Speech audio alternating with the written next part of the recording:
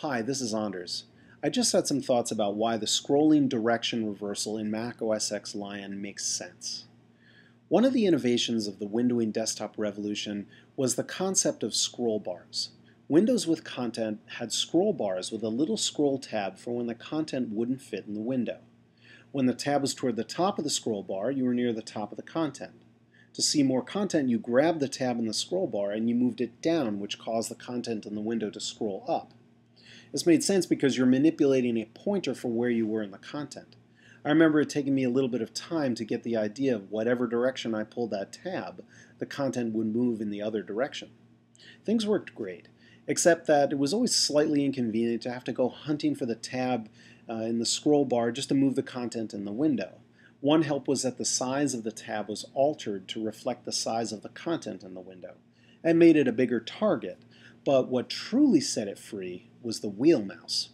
That wheel was connected to the tab on the scroll bar no matter where your mouse was in the window, making content scrolling far more convenient.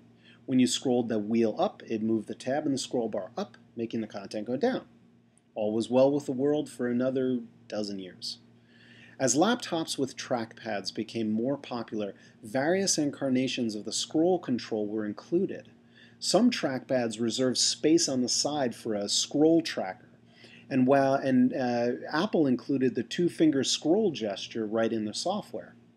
With all of these input methods, you are manipulating the tab in the scroll bar. If you push the tab up, the content will go down. It was a layer of abstraction causing the content to move in the opposite direction you move the input device. And then the iPhone struck. With minimal screen real estate, the scroll bars had to go. They still played an important role in determining how much content was in the view, but they only appeared in a translucent form when you actually scrolled the content.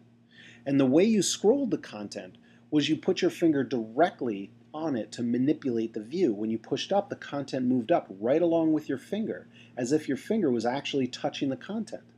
People instantly understood this because this is the way you manipulate objects in the real world. Having scroll bars there with a tab in it that you would have to use seems like a needless layer of abstraction. As Apple developed the gesture interface, they started to leak some of those ideas back into the Mac. A large percentage of Mac users had laptops with trackpads that were capable of multi-touch gesture support, so things like two-finger scrolling became popular. In fact, gestures became so popular that trackpads and mice with touch-sensitive tops were developed for desktops. However, there's a strict line between these desktop incarnations of scrolling and the scrolling in the direct manipulation devices like the iPhone and the iPad. And that line was the scroll bar. If there was a scroll bar with a tab in it, you're manipulating the tab, not the content. Because of this layer of abstraction, non-direct manipulation devices scroll the content in the opposite direction of the input. But without a scroll bar, you manipulate the content directly, and therefore the content moves in the direction of the input. Practically, this has been something of an issue to get used to. With Apple's OS X Lion, the scroll bars are gone, and hence the scroll directions have been reversed. If you were just arriving on the planet for the first time and you sat down in front of a computer, this method would probably make the most sense. But if you've been used to manipulating the tab and scroll bars for the past 25 years, this change feels anything but natural. It's admittedly annoying and difficult to relearn the scrolling, but I suggest you do so as soon as possible. You can change the scrolling direction in the system preferences, which would have you turn off natural scrolling direction.